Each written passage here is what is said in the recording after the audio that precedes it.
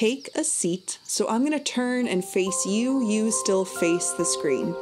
And we'll do something that, it's one of those moments that it's like you either feel nothing in this stretch or you feel everything. So congratulations, Shin Baby Steve. Take the sole of your right foot and hook it into your left elbow crease. Now if that feels good, use your right hand to kind of shove your right knee closer towards the other side of the room so that your right knee is lining up with your right armpit. Now that can be enough. You can basket grip your hands around your shin, start to rock a little bit right and left. From here, place your right hand onto the floor behind you, lean back towards your right hand, and now everyone's going to look a little different here and kind of do their own thing, but you want to start to rock onto the outside of your right hip. So trying to massage through the IT band, sciatic area, just to get into that outer hip, low back, low hip area. Begin to release the right leg down. Congratulations, it's twins! Shin Baby Steve on. Sole of the left foot into your right elbow crease. You can use your left hand to kind of direct the left knee closer over towards the opposite armpit. But again, a little rock side to side to get you started.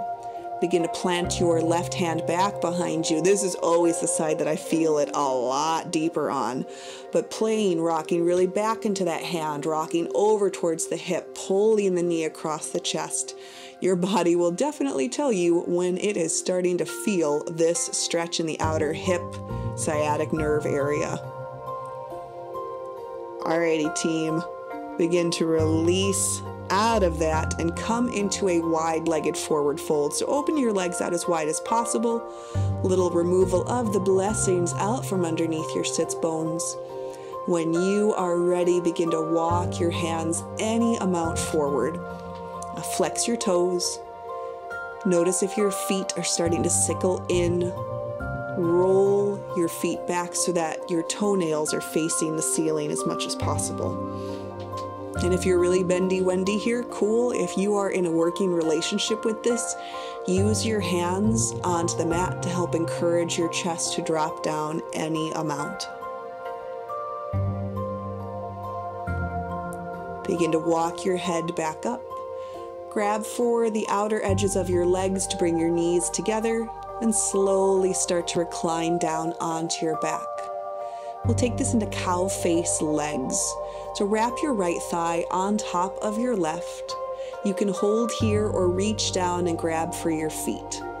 If that feels comfortable, lift your heels up in line with your knees, and like you're trying to create a knot in your legs, pull your thighs, your feet out to either side of the room. If it feels comfortable, rock side to side.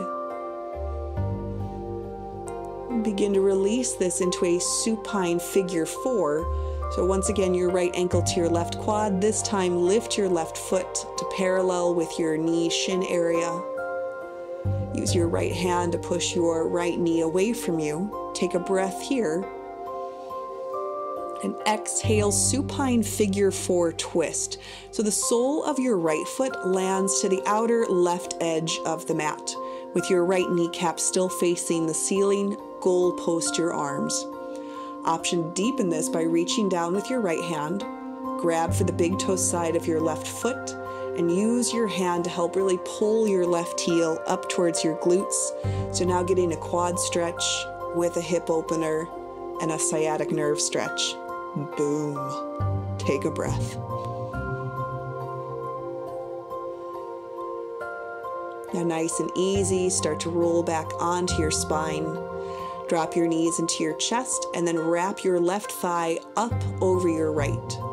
Option to stay here or reach down, grab for your feet, go a little bit deeper into Gomukhasana legs.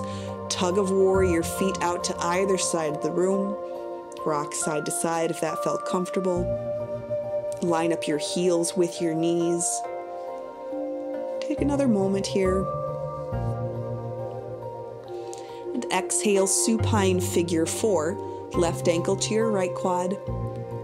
Either a basket grip behind your right thigh or use your left hand to just gently push the left knee away from your chest. And breathe in. And exhale, supine figure 4 twist. Start to roll onto your right hip so that the sole of your left foot is touching the floor. Redirect your left kneecap to face the ceiling. You can goalpost your arms or reach down with your left hand and start to grab for the big toe side of your left foot. Pull your heel in closer towards your glutes. Keep a little bit of that pressure of your left ankle working up against the right quad.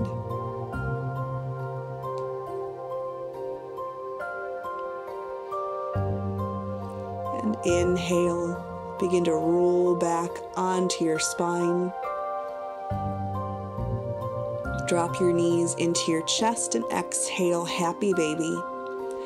I recommend grabbing for the inside of your ankle area today just to create a little bit more of good pressure into the inner thigh hip flexor area. You can rock side to side, straighten out your legs. Any last little movements or wiggles that might work for you.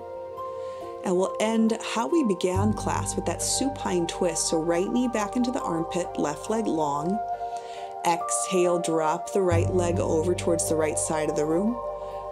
Extend the right leg. Use your right hand to help roll your outer right hip closer down towards your left heel. And my hope is that this stretch now feels a lot easier, a little bit better in your low back. But keep your right heel elevated in line with your right hip. Inhale back to center. Start to switch out your legs, invite your left knee in. And exhale, supine twist with the left leg straight. And your left ankle up in line with the left hip. Use your left hand to help push the left outer hip closer down towards the right heel. Begin to relax your tongue off the roof of your mouth. You can feel it. We're getting closer to Shavasana, and you've earned it. Start to roll back onto your spine. Squeeze yourself into one last little tight ball shape. Exhale, Shavasana, but check in with your back. So a few things to consider: regular Shavasana, or scooch over so that you're in legs on the wall. Or if at any point you need to bend your knees and allow your low back to rest a little deeper, go ahead. Take a deep breath in. Open mouth, exhale. And for a few moments, this is all you have to do.